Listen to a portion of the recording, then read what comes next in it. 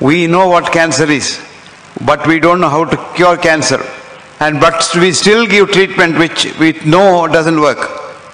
Chemotherapy and lot of things. And we know it doesn't work. But we still give it because it's a big business. You will be surprised to know that cancer business in America is $2.5 trillion business. So we want it to be perpetuated. Now we know 75% of the cancers are either due to tobacco or due to alcohol. But no government in the world, nowhere, has come forward to ban tobacco and alcohol because they are the ones that get them a lot of tax. And the governments run on tax, and the tax money comes from tobacco and alcohol to a great extent. So we want cancer, but we don't want cancer to go, because cancer is a business. Supposing cancer business goes away, cancer disappears, you will be surprised. Industries will close.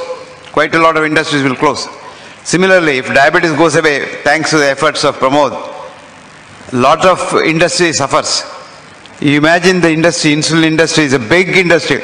Now insulin pen, insulin this, insulin that, continuous insulin, what have you. It's a multi-million-dollar industry.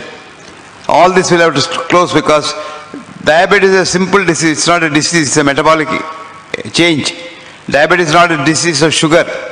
Sugar is only an indicator. Diabetes is a disease of liver where metabolism is completely upset. And so you have got to look after the whole human being. And the whole human being includes the most important part of the human being is human mind. Where is the mind? Never mind. Even your doctor thinks your mind is in the brain. And that's why mental diseases are treated with chemical drugs, which only affect the brain. Mind is not in the brain. Remember that. Mind is not in the brain. Mind is the consciousness. The whole human being is the mind. So if your mind is pleased, your diabetes is gone. If your mind is pleased, your heart disease is gone. If your mind is pleased, your cancer is gone. You hate somebody, your diabetes goes up. You hate somebody, you get a cancer. And you're very angry with someone and want to destroy somebody, you get hypertension and so many other diseases.